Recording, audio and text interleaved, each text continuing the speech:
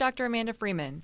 I'm a Director of Undergraduate Studies and a lecturer in Emory Center for Study of Human Health. Today we're going to talk about GABA. What is GABA? This is a human brain. It weighs roughly 3 pounds and consists of almost 100 billion neurons.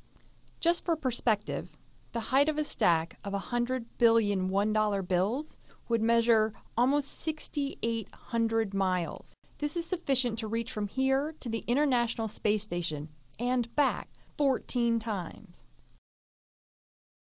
The neurons in the human brain are not all identical and can be seen in this image of a discrete region of the brain. This picture happens to be of a rat brain, but the same holds true for a human brain. This piece of tissue is stained with a chemical that makes the cell body of neurons blue. You'll notice that some of the neurons are packed tightly and some are more widely spaced. Some of the neurons are large and some are tiny. Similar to these differences in their physical characteristics, neurons have different functions and methods of communicating with other neurons. This highly magnified image shows an individual neuron, and the red arrow is pointing to the cell body of the neuron. Neurons range in size, and the smallest ones have a cell body that is 4 microns in diameter. A micron is 1/1000th of a millimeter. And the largest is approximately 100 microns in diameter. This is the same as the thickness of a piece of paper that you would put in the printer. So imagine if you look at the edge of a piece of paper, how tiny even the largest neuron is. This cartoon illustrates the flow of information between 2 neurons. If we take a closer look at the junctions between these 2 neurons, we'll notice that there are discrete locations where the 2 neurons are close enough to communicate. These structures are called synapses.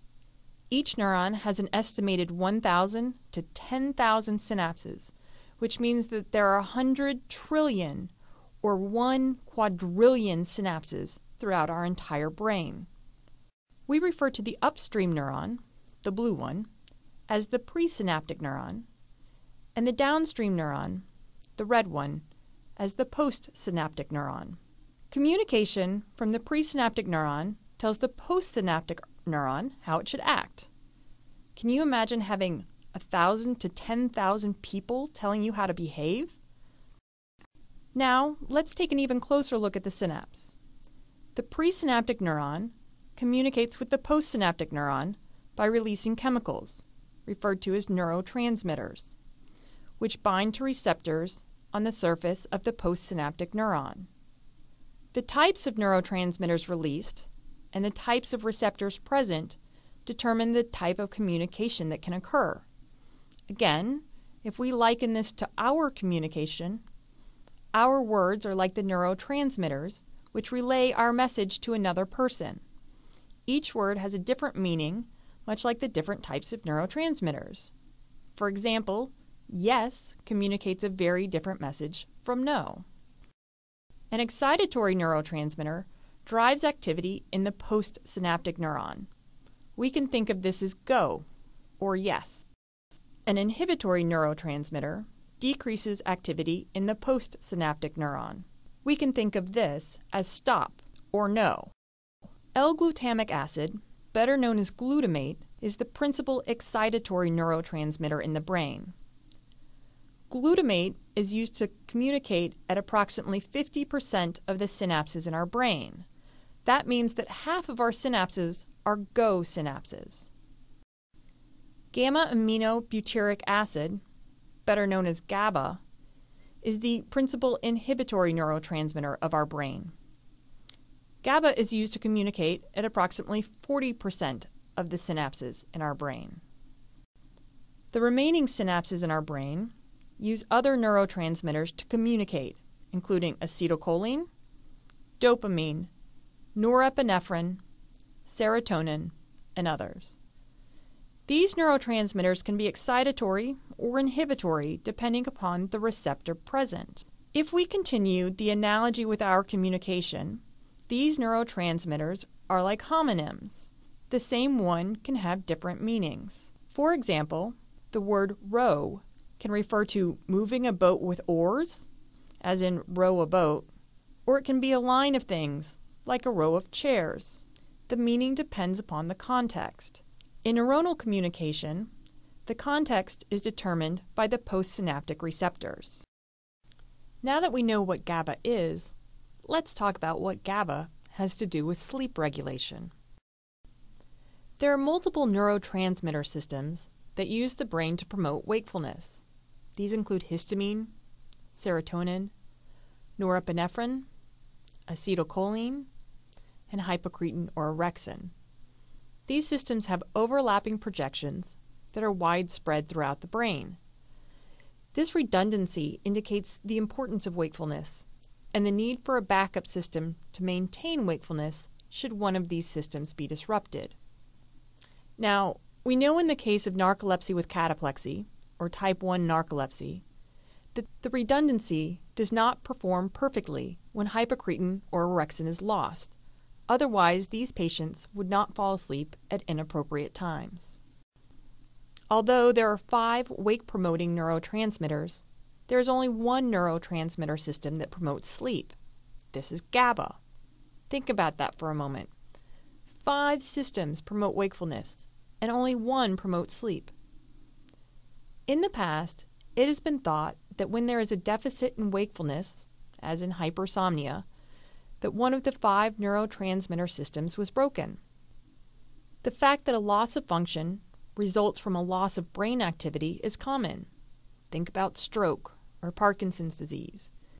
We know that particular functions, like movement, are disrupted due to the loss of activity in the brain. Even in the example of narcolepsy with cataplexy, it is clear that a loss of function may potentially underlie sleep disorders as well. This publication by Dr. David Rye and colleagues at Emory University first described GABA-related hypersomnia. This paper brought to light the possibility that a deficit in wakefulness could be due to excessive activity of the sleep-promoting system. So rather than a loss of function, this was a gain of function.